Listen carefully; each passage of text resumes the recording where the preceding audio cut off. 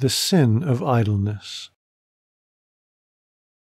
There is a certain amount of work to be done in this world.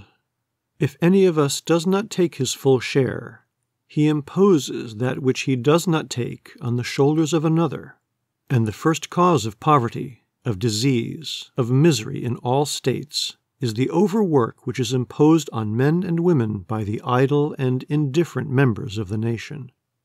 This is to steal from the human race, to steal from them joy, leisure, health, comfort, and peace, and to impose on them sorrow and overwork, disease and homelessness, bitter anger and fruitless tears. This is the curse which the selfish dreamer leaves behind him.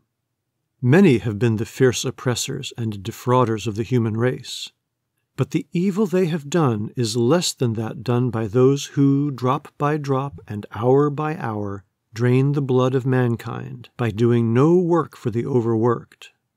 This is the crime with which the idle and indifferent will be confronted when the great throne is set in our soul, and the books we have written on men's lives are opened, and God shall lay judgment to the line and righteousness to the plummet. Lord, what hast thou to do with it? We will say. I did not neglect thee. I took my ease, it is true, but I kept thy law. I was never impious, never an atheist. When was I not religious? Then he will answer, Inasmuch as ye never worked for the least of these my brothers, ye never worked for me. The Gospel of Joy, Stopford, Brooke.